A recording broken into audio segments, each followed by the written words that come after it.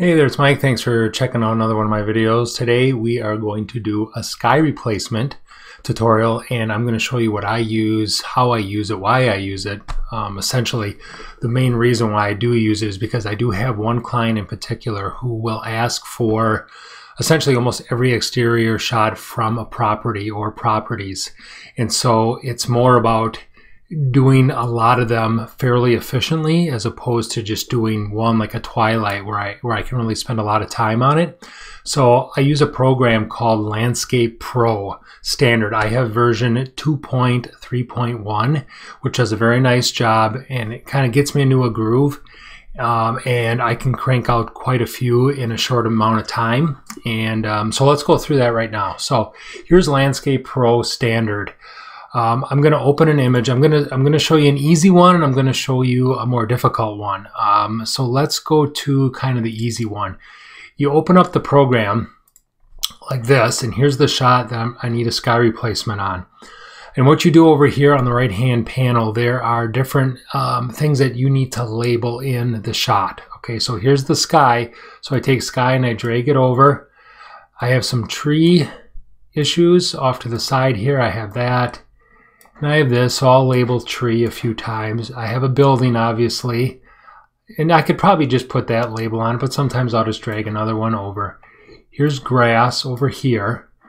Okay, here's another tree. I'll just put that over here. This, I'll see what it looks like. You can always go back to it. Once I've labeled things, I go to continue, and it will it'll color code things. The building is blue, the sky is like this kind of orange, pink for the grass, things like that. And as you can see, it had a difficult time over here with the tree, and it kind of labeled things up. Here's the beauty of this program, why I use it so much.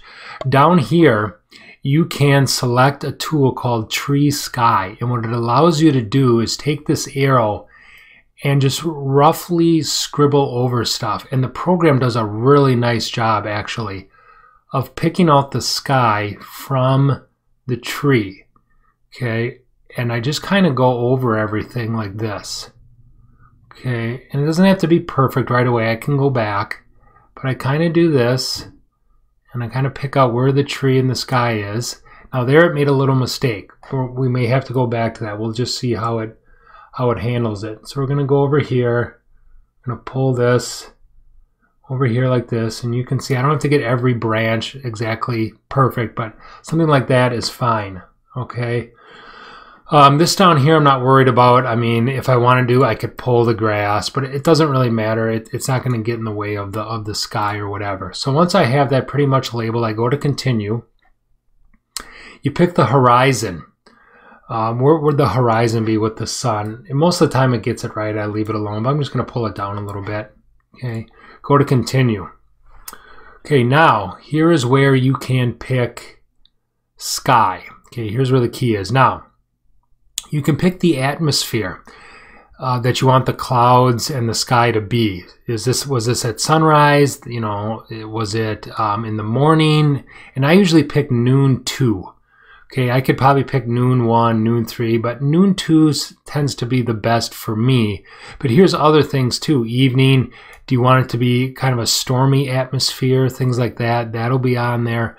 But because we're going for daylight, I pick noon 2, and then I'm going to replace the clouds in the sky, all right? And they give you some, and you can also load your own. So I've loaded some here. These are more for twilights, things like that. What I normally do with skies, I do not want the sky to take over the shot. I want it to add. So I usually go down to the very bottom here, and there's some things called wispy. And you can just try some. Like that, and it'll kind of fill them in. There's wispy 1.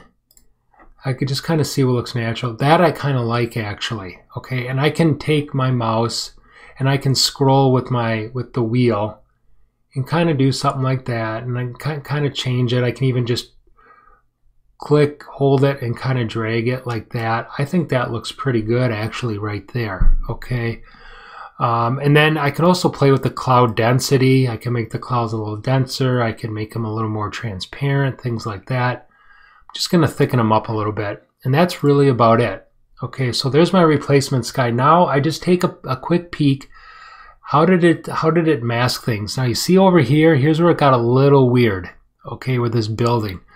It's really not a big deal. I could probably leave it, but I am going to pull the building because that is, and just be really careful with this arrow and just fill that in so that it's building. And then I click that again, and there I am, and it kind of masked it out, so that's a little bit clearer and crisper. And that's really about it. Now what I could do, if I want to do once in a while, I'll go to the entire picture. I'll maybe bring up the saturation a little bit. Maybe the overall exposure I want to bring up, just because it is supposed to be bright and sunny. Things like that. Okay. It did change the sky a little bit. Okay. Maybe bring up the vibrance a little. So you can work with the entire picture too. Like that. If I wanted to bring up the fill light, things like that, bring it down so it's a little more shadowy. So it's capable of quite a bit. I don't mess with a whole lot of this stuff, but you certainly could play with these sliders, things like that.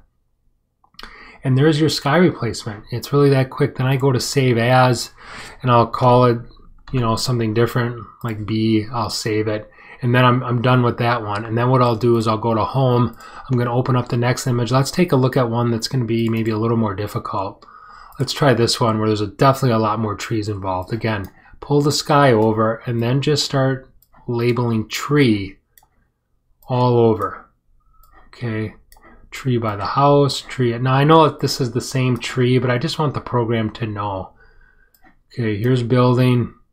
Here is grass. And there's another building over here. There's some more trees way off in the distance here. I could probably label that one like that. You go to continue. Here's the beauty of this program. The tree and sky tool. Okay, I just scribble over it fairly roughly like this. Just kind of make sure it's doing a pretty good job. Again, if I miss something, I can go back. That's the beauty of it. Nothing is set in stone here. This one, by the actual house, you have to be a little careful here. But the ones that are actually silhouetted against the sky, the program does a really nice job. I was really impressed, actually, when I first used it. I didn't think it would be this good. But you just have to be careful in here. And there's a chimney. I think I lost part of the house. I can tell the house got a little... Yeah, I gotta move the building over here and then go to tree. Keep kind of pulling here. Okay, I can see over here it kind of messed up a little bit. Okay, you're asking the program to do something really difficult to mask that out. So if I want to pull the building, I have to go to the pull tool. Pull it over like this. Okay, here we go like that. And I think I'm ready to kind of continue on here. It's going to ask for the horizon. I'm going to leave it like that. We're going to go to sky. Again, if I'm doing a batch of like 8 or 9 of these together from the same property, you want to pick the same atmosphere. These are supposed to be taken at the same time. Okay. Now, let's say, you know, you wanted something dramatic. Dramatic sunset, you know, it can replace the sky, and it does it. You know, let's say you wanted stormy or you wanted night. I mean, it'll drop it in. You know, let's say it was in the morning. You want a little bit of sun. It does a really nice job. Here's pink there. So, again, I am going to go with noon. Let's try something different. Let's try noon. Oh, let's see. What can we try instead of noon 2? There's another noon 2 there. That's moon. Low clouds. Let's see. Stars, storm. So you have quite a bit here you can choose from. As far as the sky goes, let's go with wispy. Here's wispy 7. That looks pretty good. Again, I'm kind of a fan of letting the clouds just kind of add a little bit. I'm not trying to make them take over. Here's wispy 4. That's not quite enough. There's wispy 2. That's what I used at the last one. But let's go with 6 here. I kind of like this. So once I had that replaced, again, you got to quickly scan the buildings, the trees, make sure it masked everything. And it looks over here is a little spotty. It's not going to get it perfect every time, but if it doesn't, you go to add and edit areas again. And then I can pick tree sky if I need to. Kind of pull that. Again, that looks pretty good. I kind of missed some right there. So I can add that. Now you can see what the chimney got taken away by the sky. It's kind of blue right here. You see that? It kind of missed it. So I'm actually going to pull the building up right there. And it didn't get it perfect. I can go to tree sky. And again, I'm not going for perfection here because I'm doing a lot of them fairly quickly. You can see a little bit of blue in this roof here. It isn't perfect. But that's pretty darn good actually. Again, go to the whole picture. Maybe I increase that a little bit of fill light, and maybe bump up the saturation a little bit. And that looks really good. Now I go to save as, call this a different, name it something else, and then I would just go through my normal eight or 9 shots or whatever, how many they pick. So I'm really spending probably less than 5 minutes a shot.